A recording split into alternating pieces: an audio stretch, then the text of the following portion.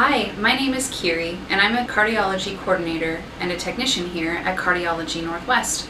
In this educational video, I will be teaching you the importance of and how to take your pet's resting or sleeping respiratory rate.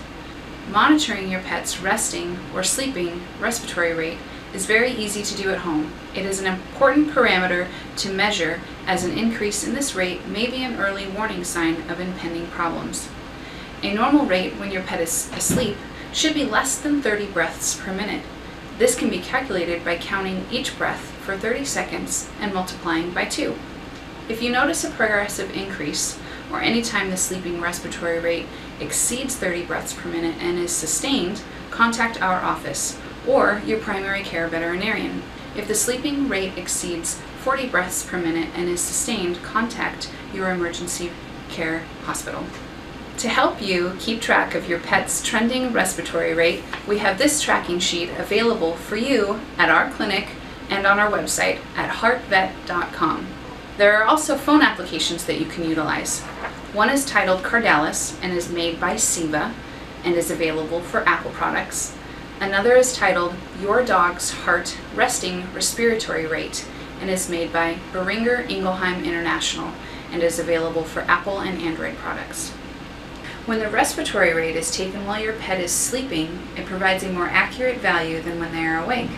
In the following videos, we will show you a sleeping dog and a sleeping cat with normal breathing rates and count their breaths for 30 seconds. 1, 2, 3, 4, 5,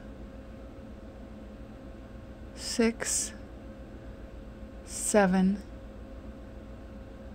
8, 9. In this dog, we counted 9 breaths in 30 seconds. If we multiply that by 2, we get 18 breaths in 1 minute, which is well within the normal range, under 30 breaths per minute.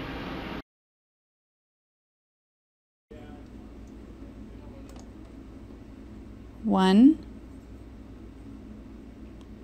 2, 3, 4, 5, 6, 7, 8. In this cat, we counted 8 breaths in 30 seconds. If we multiply that by 2, it gives us 16 breaths in 1 minute, which is also well within the normal range, under 30 breaths per minute. The following videos show a dog and a cat in respiratory distress. This kitty is in respiratory distress, and even without counting her breathing rate, we can see that it is high. She has an increased breathing effort and abdominal movement. It also looks like her whole body is moving at times, and she can't get comfortable. This patient is also in respiratory distress, and when evaluated in the clinic, we found his breathing rate to be well over 100. And like the cat, he has increased breathing effort and increased abdominal effort. If ever you feel your pet is experiencing respiratory distress while awake, we recommend that you seek veterinary care right away. Thank you for taking the time to watch this educational video. I hope it has helped you learn how to count your pet's respiratory rate. See you next time.